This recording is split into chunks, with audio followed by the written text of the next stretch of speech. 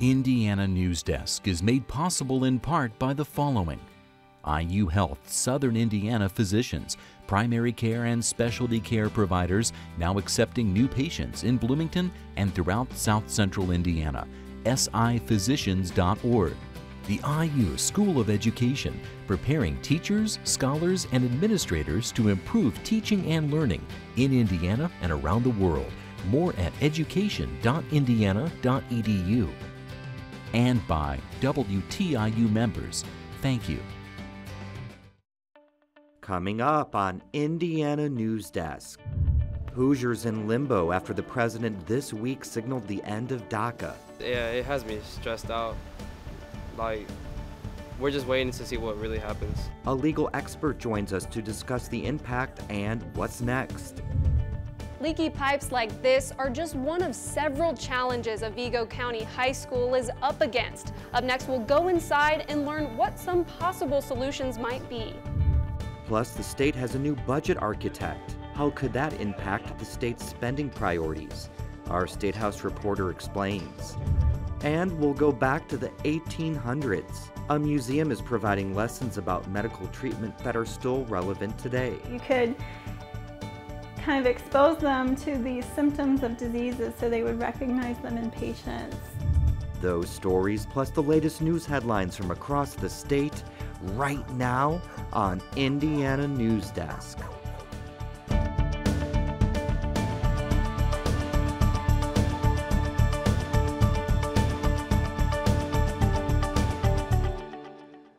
Welcome to Indiana Newsdesk. I'm Joe Wren. Administrators are opening the doors of the Vigo County high schools to give residents a closer look at the challenges they say they're up against. All three schools are in need of renovations, and some say new buildings are necessary. As Lindsay Wright reports, it's unclear how the county will pay for it and what expenses the county and city should prioritize. Walking through North Vigo High School, it quickly becomes evident why school administrators are pleading for renovations. And you walk in every day just not sure what's going to be the next crisis, so to speak. Aaron Hughes has several responsibilities as the assistant principal, including school improvement, safety and security, and facilities management, which lately is taking up a lot of his time. The electrical's not really up to code for a, for a computer lab. Plumbing needs fixed, the roof leaks, and the HVAC system is always under repair.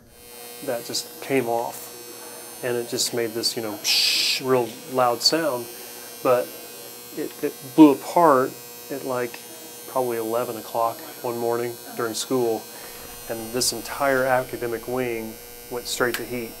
Hughes says the inconsistencies in temperature don't make for a suitable learning environment. The long list of needs also includes equipment upgrades and simple resources for students.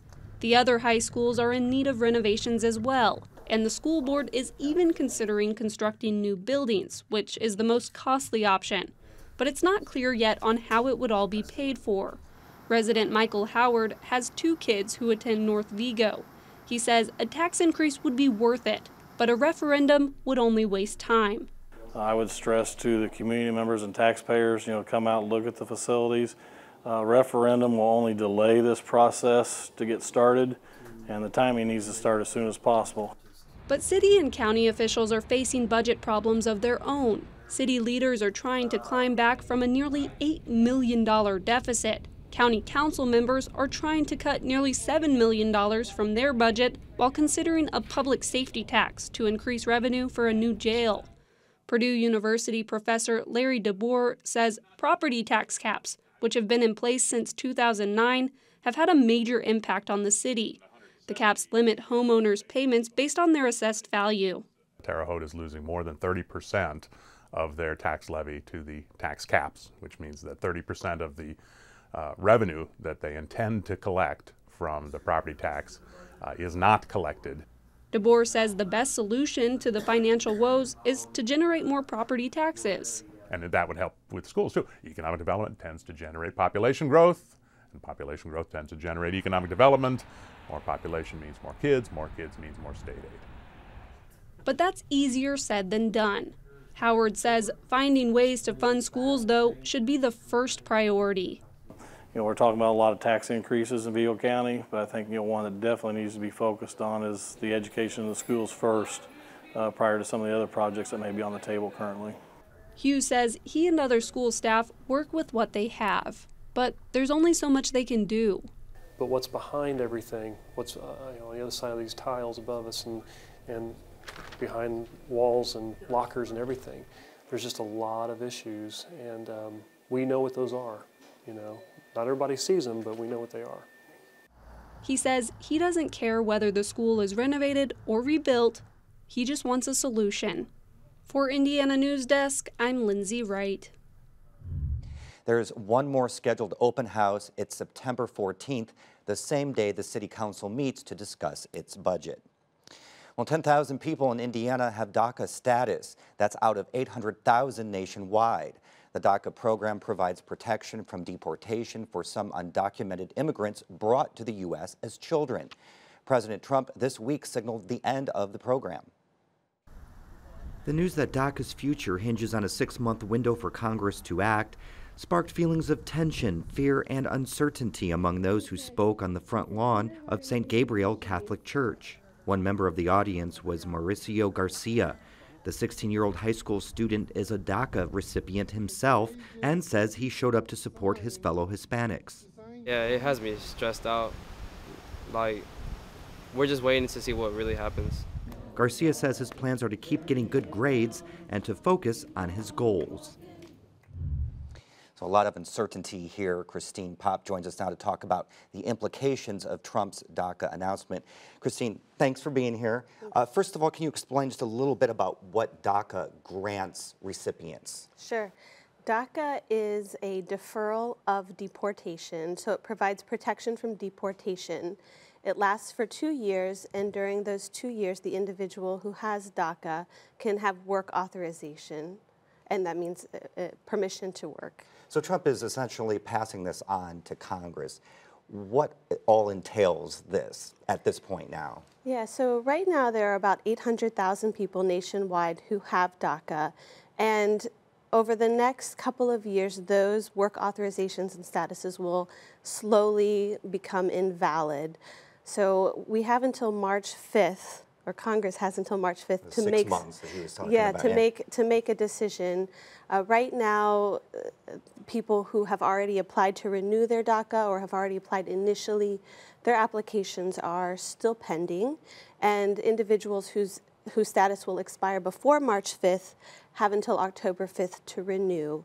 But if for all of the other people whose statuses expire after March 5th, 2018, they will just be out of status if Congress does not act. So what does have to happen in Congress? Can you walk us through that process? Sure. Well, there's pending legislation called the DREAM Act. And in fact, this has been pending or introduced at various times since 2001, often by Dick Durbin. Former Senator Lugar was a huge proponent of the DREAM Act, and it's been introduced many times. So it's pending.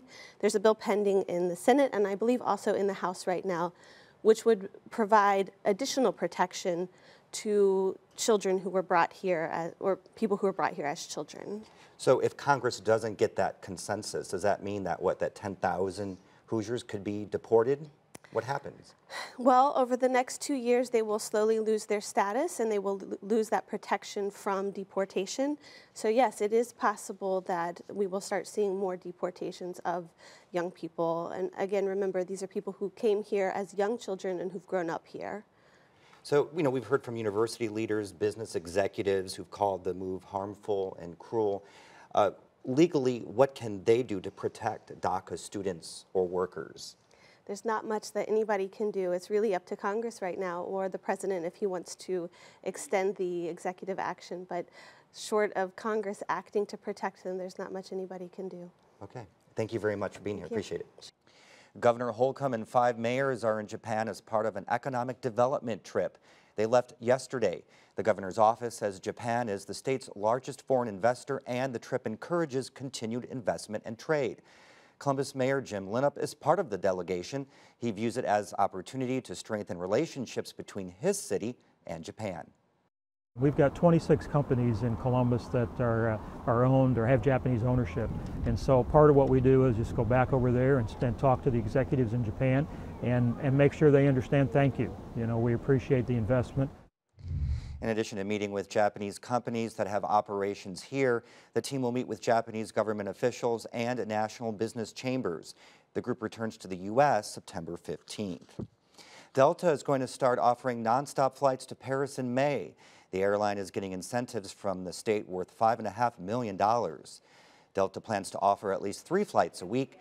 The airline is required to meet a minimum passenger threshold to claim the state's full incentive package. Critics have said the deal amounts to state government subsidizing a private company. Governor Holcomb says he prefers the term incentivizing. Over the next couple of months, thousands of migratory birds will be visible in Indiana as they make their way south to warmer climates. They actually are going to start now. So early September is the best time to see fall migrants. Allison Gillette is the non-game bird biologist for the Indiana Department of Natural Resources. She says dozens of varieties can be spotted as they make their way through the state between now and late November. One of the more noticeable migratory birds are sandhill cranes, because the 3-foot-tall birds travel in massive flocks. And you can see them at Jasper-Pulaski, a Fish and Wildlife area up north. Sometimes in a day they'll get around 20,000 birds. We've had peaks of 40,000 birds. So imagine the sky being covered, blackened by birds. The cranes can be seen in the state between early October and December. One of the most classic ice cream flavors is becoming much more expensive. As Sophia Salaby reports, it's because vanilla bean prices are skyrocketing. In 2011, a pound of vanilla bean extract cost roughly $11. Now that same amount costs nearly $200. The increase is a result of higher demand, as well as a devastating hurricane that hit Madagascar, which produces more than half of the world's vanilla supply.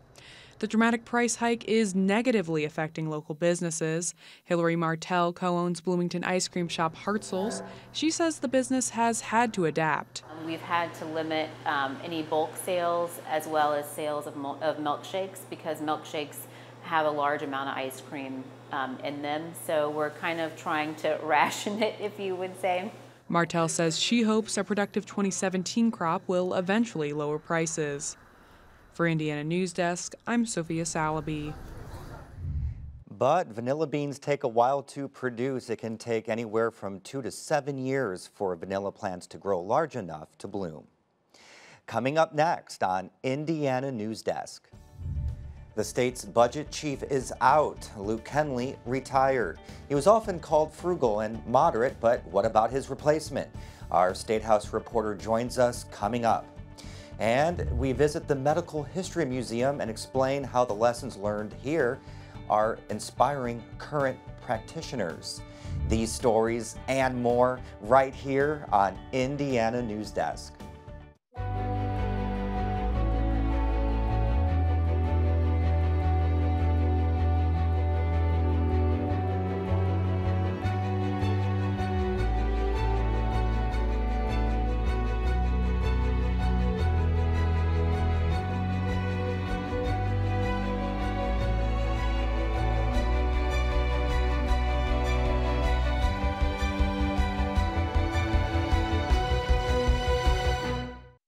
$10,000.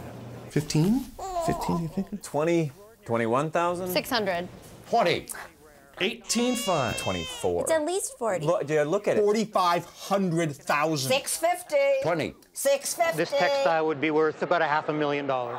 $500,000? No way. I knew it. It's just a blanket. Laying on the back of a chair. Well, sir, you have a national treasure. Wow. A national treasure. Congratulations. I can't believe this. Welcome back to Indiana Newsdesk. State Senator Luke Kenley is retiring at the end of the month. A GOP caucus met this week to determine who would serve out the remainder of Kenley's term, which expires in 2020. Now, it came as a surprise to many when the caucus picked Victoria Spartz. This is my home, this is my roots, this is my country, my future, and I want to help some younger people to bring some perspectives and really worry about the trends. Sparts was not the candidate Kenley lobbied for. Our State House reporter, Brandon Smith, joins us now. Brandon, what can you tell us about Sparts?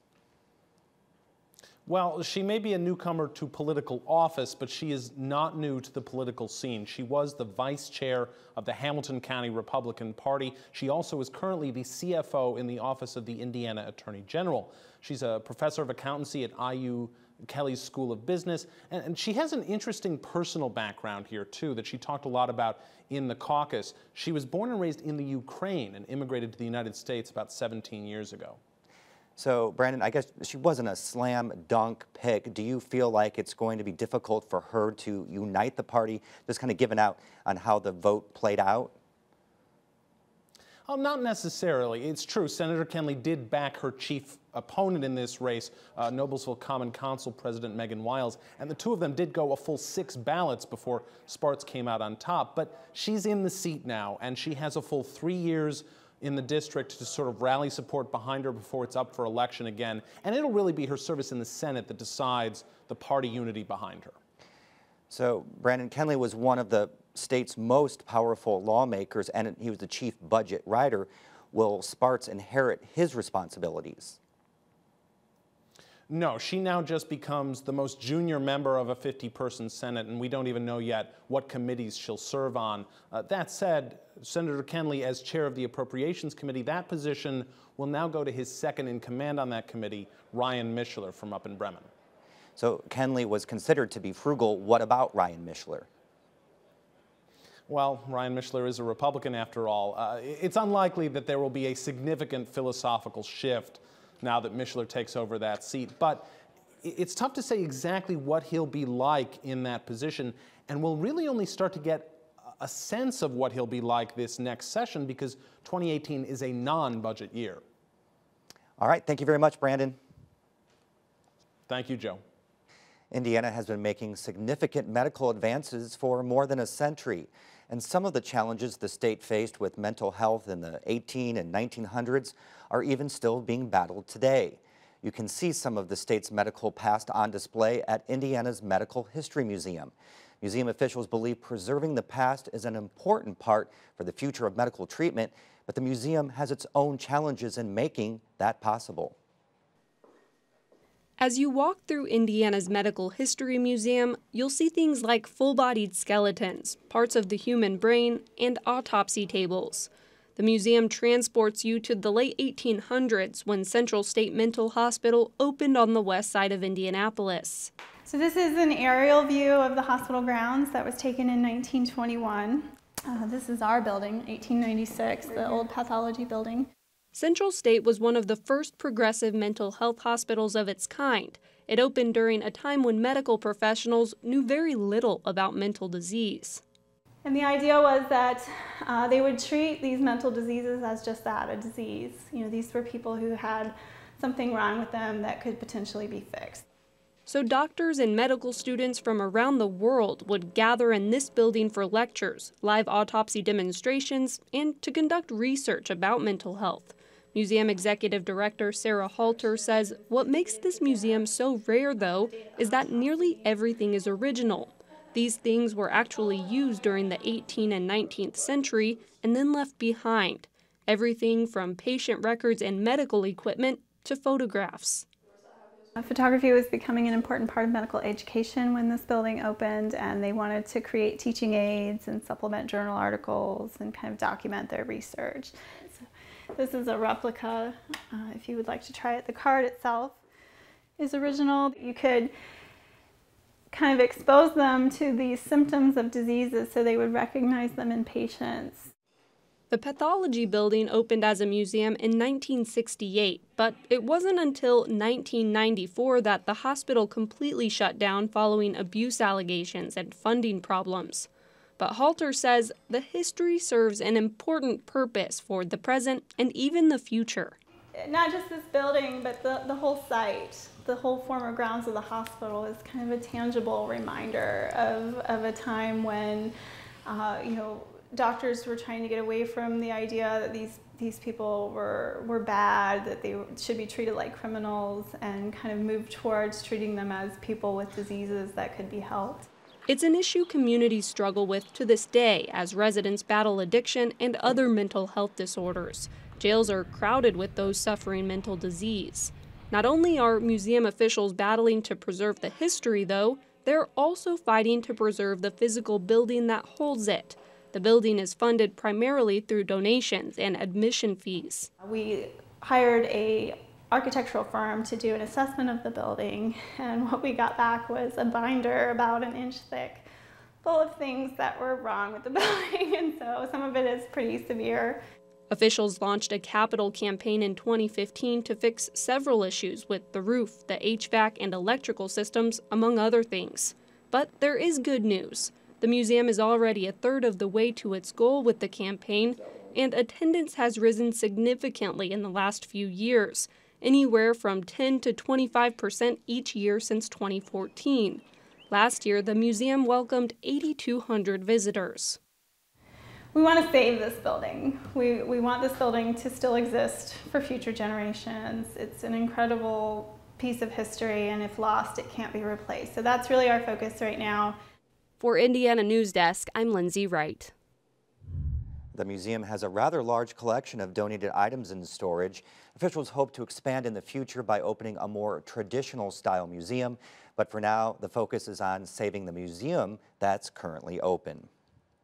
11 dogs displaced by Hurricane Harvey are awaiting adoption in Indianapolis. The Humane Society is caring for the dogs, and as Becca Costello reports, the shelter might also take in dogs from Florida as that state braces for Hurricane Irma. Hurricane Harvey dumped more than 51 inches of rain on the Houston area. Widespread flooding has pushed tens of thousands of people out of their homes. That means Texas animal shelters are filling up fast. So the shelter dogs go to other shelters, humane societies and private shelters in other cities, so that the shelters then can accept dogs that are being rescued from the floods with the hopes of reuniting them with their owners or their families. The 11 dogs, ranging from Chihuahuas to Labradors, flew into Chicago Sunday. Stolen says a lot of Midwest cities got dogs because the relatively short flight puts less stress on animals, like Brownie. She just needs time to build her confidence here because she's really scared. She's been through a lot. Stolen says the shelter is already in contact with authorities in Florida as animal organizations there prepare for Hurricane Irma. It's expected to hit the U.S. early next week. We have a lot of animals here, but we have a weekend to adopt them, and if we have a great adoption weekend and people come to the shelter and adopt animals, we'll have room again, and we will respond accordingly, and we'll respond the best way we can. Stolen says animal rescue efforts in Texas and Florida will continue for several weeks. For Indiana Newsdesk, I'm Becca Costello. The 11 dogs in Indianapolis should be up for adoption within the next week. Well, when a tornado barreled through Kokomo in August 2016, it damaged homes and businesses, and it uprooted hundreds of trees. A coalition that includes Indiana's Wildlife Agency will begin planting more than 500 trees in Kokomo to replace some of those that were destroyed. The plantings will occur in 3 waves, starting in November. The city of Columbus is celebrating its architecture and design. 18 recent art installations are positioned in a way that connects to the city's design legacy. So if you've toured the city before, Exhibit Columbus is a new way to experience it all over again. We're behind the Irwin Conference Center, which is the former Irwin Union Bank. It's a National Historic Landmark that was designed in 1954 by Eero Saarinen. And what's behind me is something that was designed this year and made this year in a competition as part of Exhibit Columbus. This is an installation by Euler Wu Collaborative, which is a duo from Los Angeles that made a project that sort of wraps around the existing bank tellers and makes a new and interesting space for the community to use. A few blocks away is something called Another Circle by Aranda Lash, which is a really emerging architecture and design firm that repurposed 1,100 pieces of off-cut limestone from Bybee Stone in Bloomington and arranged them in this really interesting way that gives you a new reason to be out in the park. This is really in a sense, a way for the community to put a platform out there to say, let's see what Columbus does with these spaces, and let's see how we use them. Let's see how we use downtown. Let's think about the future. As you see, you can walk in or on most of the exhibits, which leads to a different level of interaction with the art. Exhibit Columbus worked with 5 international design galleries to create the Washington Street installations. 6 Midwestern universities are showcased, and there's even a high school installation. You have until November 26th to check it all out. And IU football head coach Tom Allen says his team is getting ready for its most important game of the season. Virginia, because it's the next game, and that's how we approach it. And that will be the case every single week. The goal is to be 1-0 at the end of this week. In his home debut game, Allen's team suffered a hard loss to Ohio State. Allen says his team isn't taking the loss lightly. They're learning from their mistakes and focusing on moving forward. It's a culture change. It's an expectation.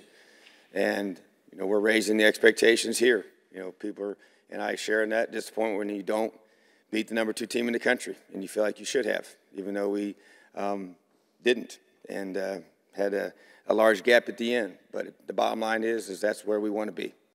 The Hoosiers play at Virginia Saturday at 3:30. And that's the end of this program, but our work continues online as we cover the news throughout the week at WTIUnews.org. Have a great weekend. Indiana Newsdesk is made possible in part by the following: IU Health Southern Indiana physicians, primary care and specialty care providers now accepting new patients in Bloomington and throughout South Central Indiana. siphysicians.org. The IU School of Education, preparing teachers, scholars, and administrators to improve teaching and learning in Indiana and around the world. More at education.indiana.edu. And by WTIU members, thank you.